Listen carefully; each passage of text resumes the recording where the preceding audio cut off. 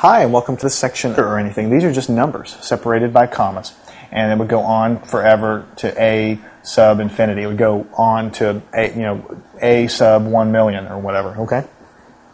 So some examples of sequences would be things like this: 0, 2, 4, 6. Negative gets changed into a positive. Okay, into a positive number.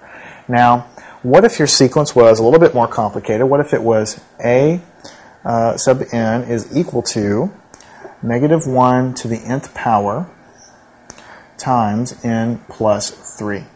Now, it takes some practice, but with practice you will get good at it.